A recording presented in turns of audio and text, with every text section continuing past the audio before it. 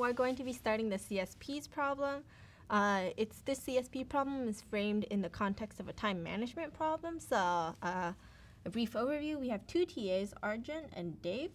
They're trying to make their schedule and they have 5 tasks. So F, pick up food, H, prepare homework, P, prepare a robot called a PR2, S, lead a research seminar, and T, teach preschoolers. Okay, so the idea is that for these TAs, we're trying to schedule their morning. So this means from 8 a.m., 9 a.m. So it's a 1-hour chunk. So it's 8 to 9, 9 to 10, 10 to 11, and 11 to 12. And then there's a couple of constraints. So the first one, it means that each TA can do at most 1 task. This is framed in the idea that, like, obviously, if Arjun's doing something at 8, like he's picking up food at 8 a.m., he also cannot prepare homework at 8 a.m. 2, we want the PR2 preparation to happen before the preschoolers. 3, we want the food to happen before the seminar. So these two are like P less than T, F less than S. Seminar should be finished by 10 a.m. Arjun was not going to do the food because Arjun is going to do the food, sorry, because he has the car. So that means that F has to be A, Arjun. And then 6, the TA not leading the seminar should still attend. So that means that both TAs are going to be gone for the same time to attend the seminar. The seminar will not teach the preschoolers. So S person, SP is not equal to TP, T person.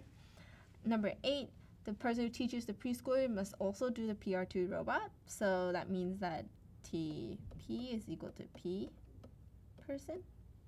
And then both homework and teaching the preschoolers will take 2 consecutive hours. Okay, so how are we going to formulate this problem? The idea is that for each of the tasks, we are going to go have, so for each of the tasks, like FH, let's see, what was it? FHPST, we're going to have a domain of 8 variables for each. Now, why 8? This is because we're going to be having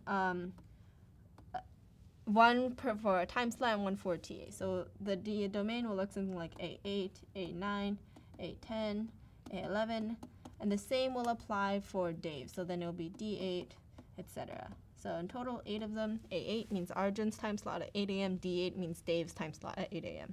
So what is the state space?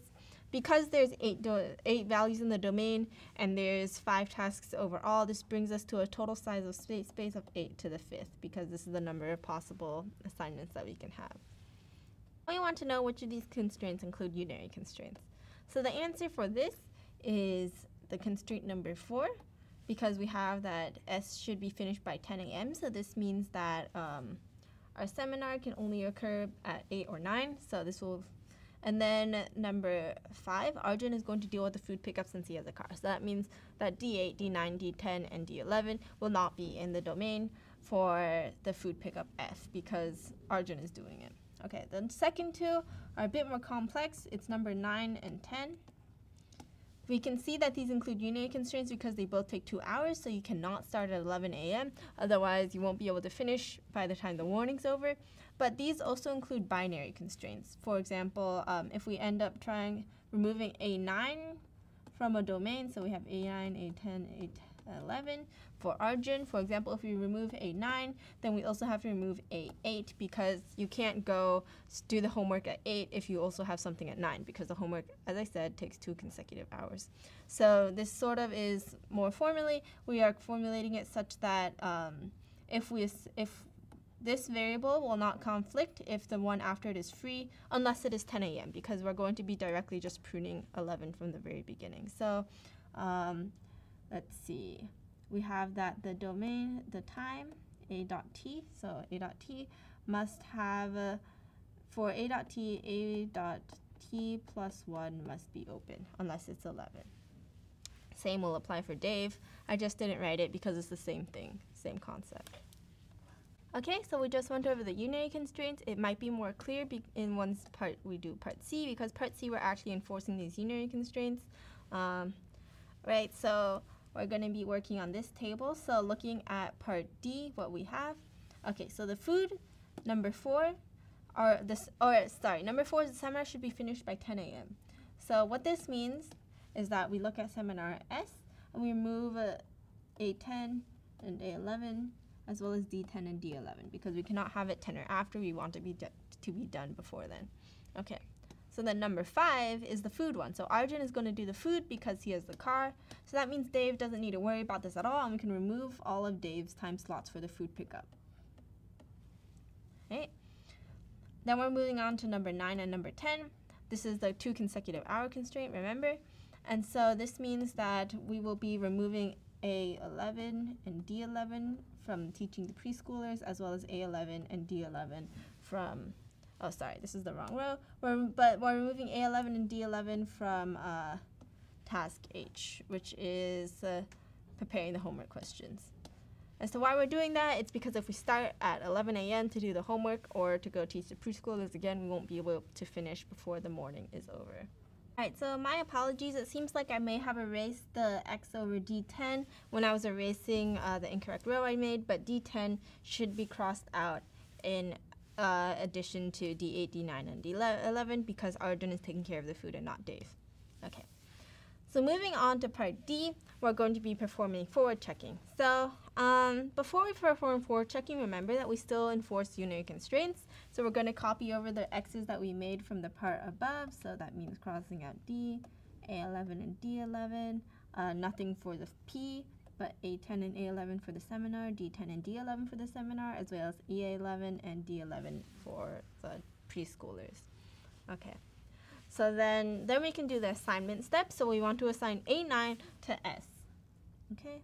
An assignment also means that the rest of the values in the domain are crossed out because they can't be assigned anymore. Okay. So remember that forward checking is a limited form of arc consistency where we go enforce all the arcs that are pointing to S. So that gives us F to S, H to S, P to S, and T to S. Okay, and although there's only one arc encapsulates a lot of constraints. So F to S, for one, we have to enforce that since Arjun is teaching at 9 at the seminar, he can't be picking up food at 9 at the seminar. And then we also notice that they have the additional constraint number 3, the food should be picked up before the seminar. Since the food seminar is happening at 9 now, that gives us only one option. We have to pick it up at 8. And that means we can't do A10 or A11 for the food pickup. Okay. All right, moving on. Then we want to go enforce the arc H2S. So again, we have to enforce the constraint that since Arjun's doing the seminar at 9, he can't be doing the task H at 9. So we cross out A9.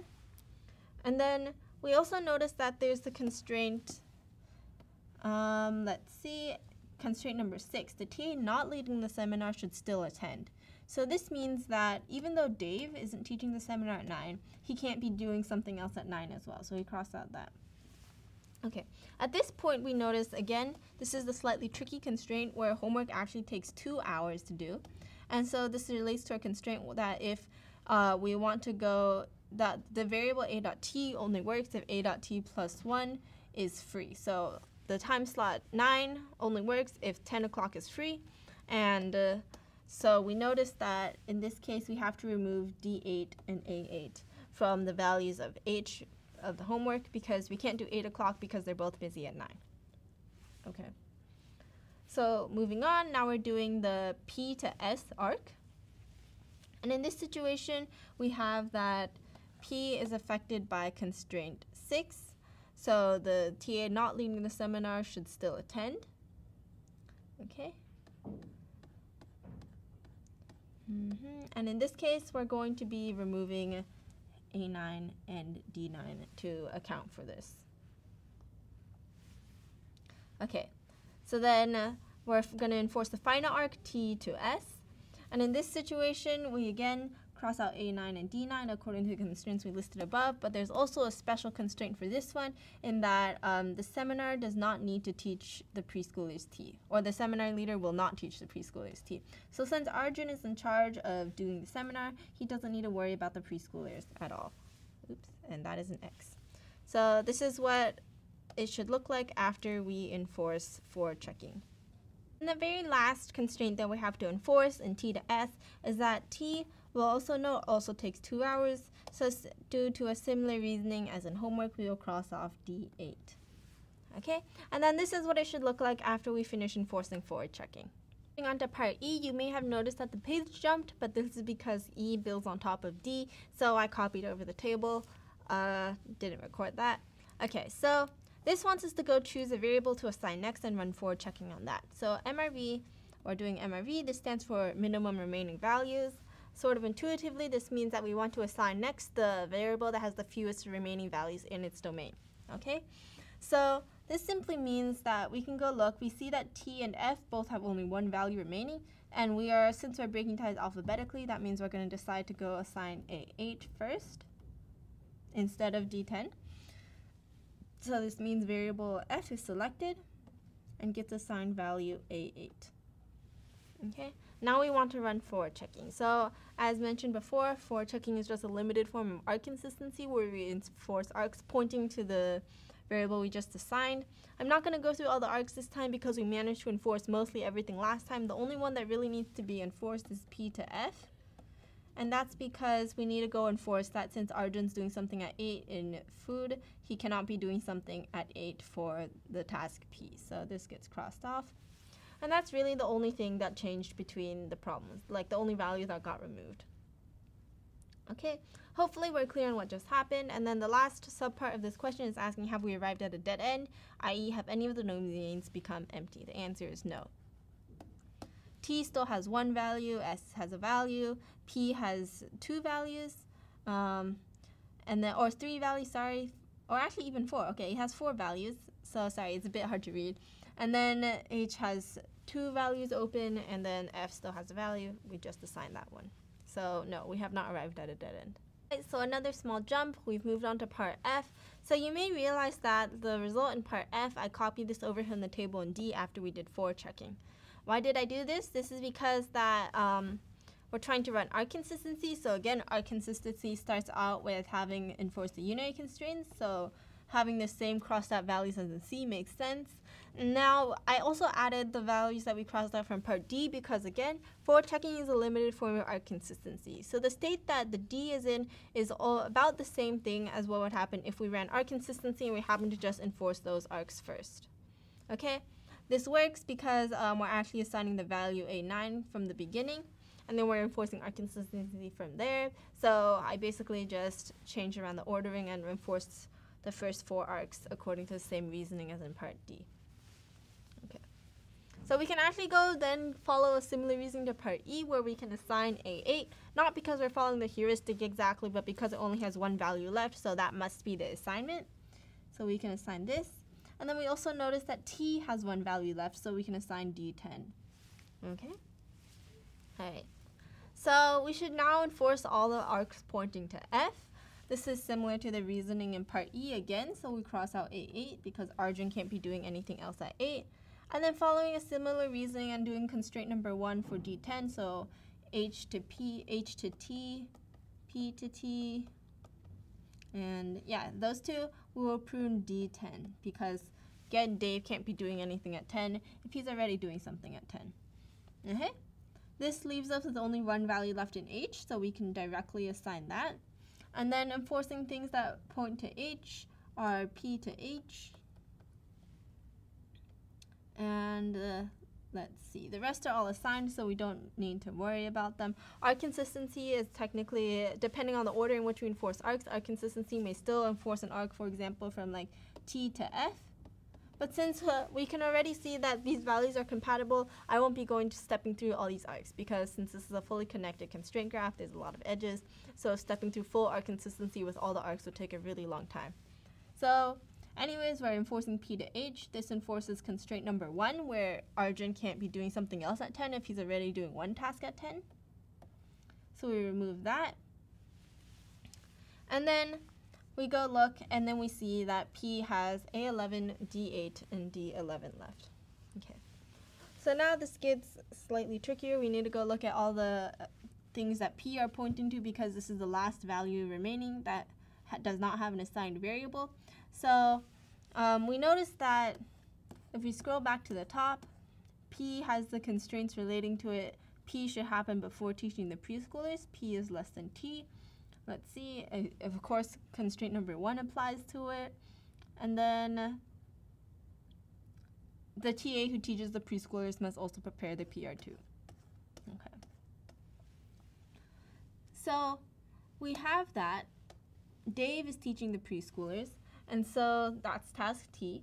And so we have that Dave must also be preparing the PR2, so we can cross off A11. So that's the arc P to T. Okay. The additional constraint that we have, remember we pointed out PR2 preparation should happen before the preschoolers. So again, so as part of P to T, we remove D11. And this leaves us only D8. And we end up with this ultimate assignment after enforcing arc consistency. Okay, now we want to compare the end result from D and from F. Does arc consistency remove more values or less values than forward checking? So based on how I set up this problem, it's kind of clear that hopefully that F has less values left, so arc consistency removes more.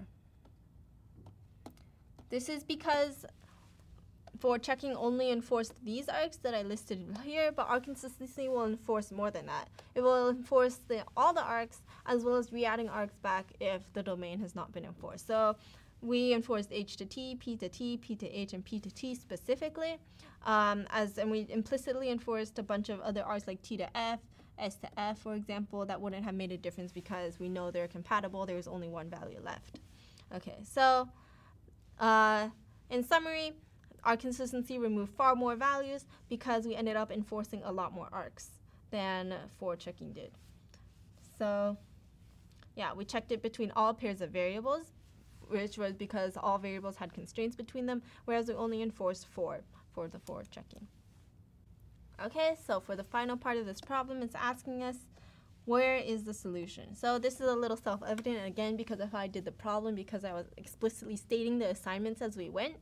But yeah, we ended up with one variable per task in this, or per variable. We ended with one value per variable in this CSP. So that means that the value left in the domain for any variable must be the assignment. So yes, we did find a solution along this path, and that is Arjun should pick up the food at 8 a.m.